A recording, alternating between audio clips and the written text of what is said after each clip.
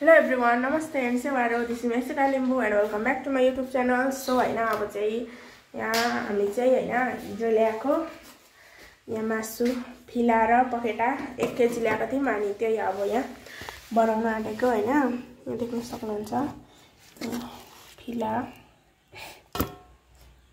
अनि पखेटाहरु यहाँ देख्न सक्नुहुन्छ हैन।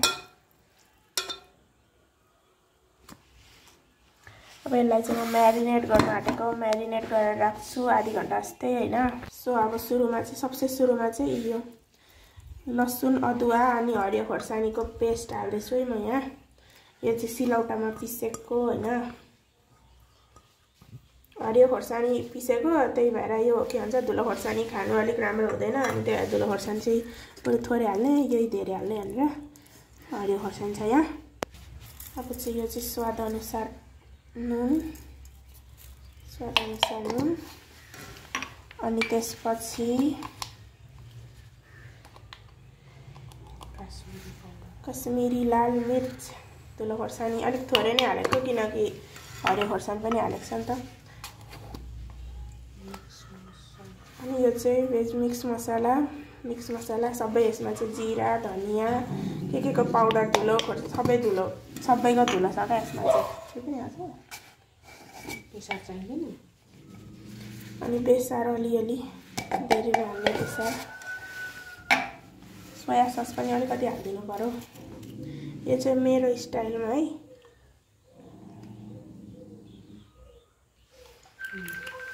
अब चाहिँ यहाँ कागतीको रस हैन कागती हाल्दैछु।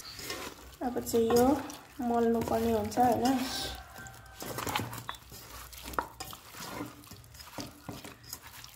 यहाँ रेडी भइसक्यो हैन। अब यहाँ बनाउनुको लागि यहाँ देख्न सक्नुहुन्छ आज चाहिँ आगोमा बनाउन आँटेको के आगोमा यहाँ तेल पनि बसिसकेको छ हैन। अब यो तेल तातिएपछि यो हाल्ने अनि फ्राई गर्ने फ्राई। सो म चाहिँ यहाँ बनाउन थाले है।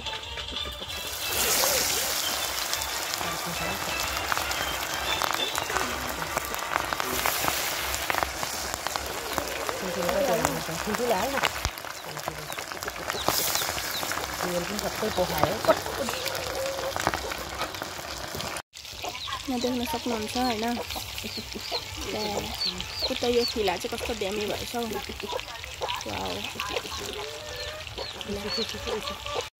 सो हैन यहाँ चाहिँ सबै फ्राई गरिसकेर नि यहाँ ल्याएर माथि आएर हैन त्यो कागज लगाइरहेको क्या हालेको यो सोसिन्छ भनेर अनि यहाँ अचार पिस्न आँटेको म चाहिँ।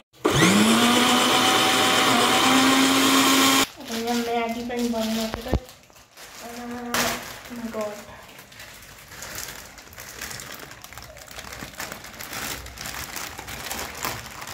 दुईटै छ सबै कतिवटा हाल्नु दुईटाले पुग्छ सबै नि हो खाइँदैन सबै हुन्छ मासु त्यत्रो छ थोरै बनाउनुपर्छ मसला अनि यो सबै अगाइँदैन होला भनेको नि त 4वटा मात्रै 4 प्याकेट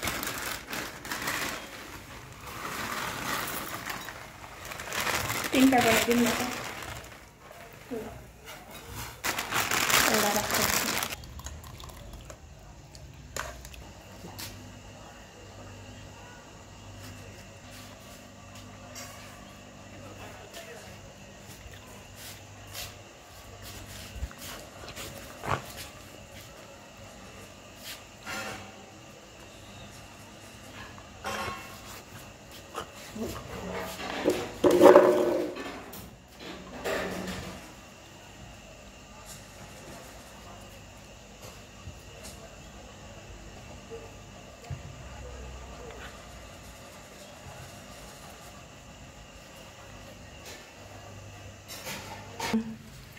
अब यहाँ चाहिँ म म्यागी बनाउन आँटेको हैन कोरियन स्टाइलमा हैन। अनि यहाँ अलिकति लसुन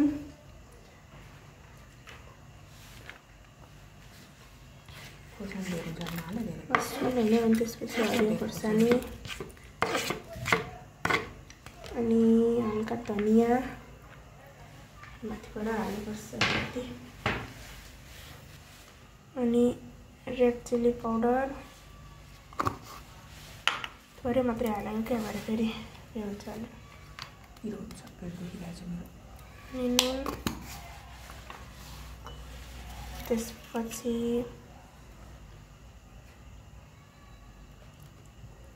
सोया सस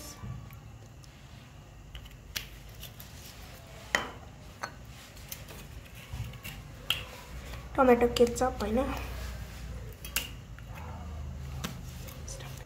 यहाँ म्यागीको मसला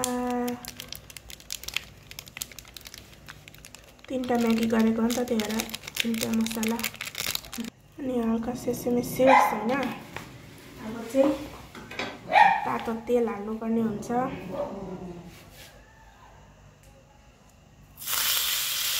म्यागी हाल्नुपर्छ हैन स्टप गर्नु एकछिन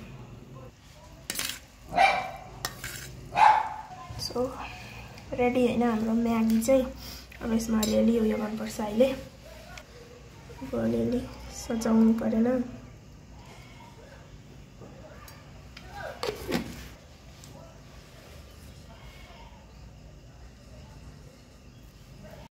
सो हामी चाहिँ अब यहाँ खानु पनि स्टार्ट गरिसकेको माउन्टेन ड्यूको साथमा सो यो चाहिँ मैले फर्स्ट टाइम बनाएको हैन अब टेस्ट गर्छु ल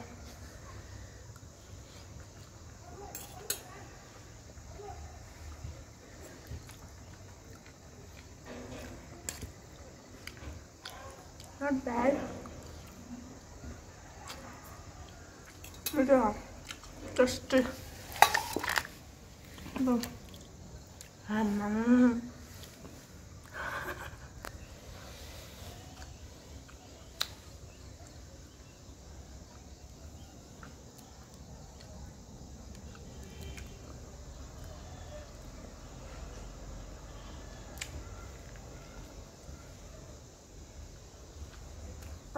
मैले बनाएको सबै मैले बनाएको एकदम टेस्टी छ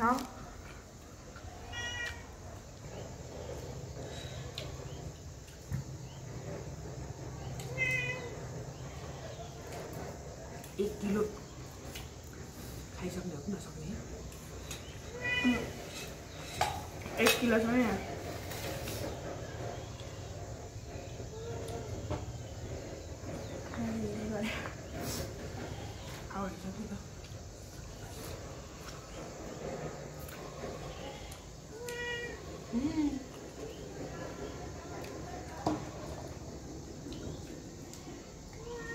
कोही स्प्राइट खाने कोही ड्यू खाने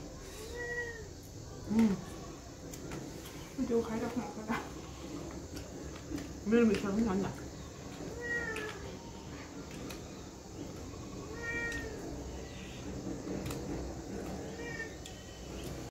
सो हैन हामी चाहिँ अगाडि पनि सक्यौँ हैन अनि आज यति उब्रियो हैन यो अलिअलि म्यागी पनि उब्रेको छ अचार त त्यतिकै छ अनि अरू मासुहरू सानो सानो मासुहरू उब्रेको छ अनि 2टा पखेटा उब्रेको छ मैले एउटा पिलाएँ मम्मीले 2टा पखेटा खानुभयो सक्यो खाइसकिनौँ अब यति चाहिँ उब्रियो भन्न चाहन्छु म हजुरहरूलाई हैन पपी अनि यहाँ चाहिँ पुरा रात पनि परिसक्यो हैन अँध्यारो भइसक्यो सो हैन अब चाहिँ म जुठाडा गर्छु हैन अनि मैले हजुरहरूलाई देखाइ नै सकेँ हैन रात परिसक्यो भनेर अनि हजुरहरूलाई चाहिँ आजको भिडियो कस्तो लाग्यो कमेन्ट गर्नु होला अनि यदि मेरो च्यानलमा नयाँ हुनुहुन्छ भने प्लिज सब्स्क्राइब गरिदिनु होला अनि मेरो कपी भुकेर बोलेको नि होला सो आजको लागि चाहिँ यति नै अनि फेरि अर्को भिडियोमा भेटौँ ल बाई